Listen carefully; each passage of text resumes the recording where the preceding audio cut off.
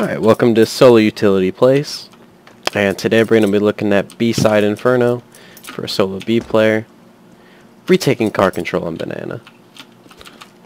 So I'm going to show you a smoke, a Molotov, and a flash that you can use in your game. I believe the smoke and Molotov were first used by Australis, and I'm going to show you guys that right now. So you're going to line yourself up with this tile right here, where the gutter comes down and it hits the roof line. You're going to want to throw it right there.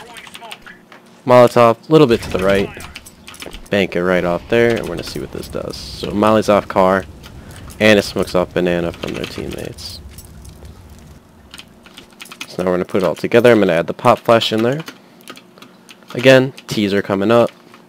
Line yourself up with this tile right here. Throw it off the gutter.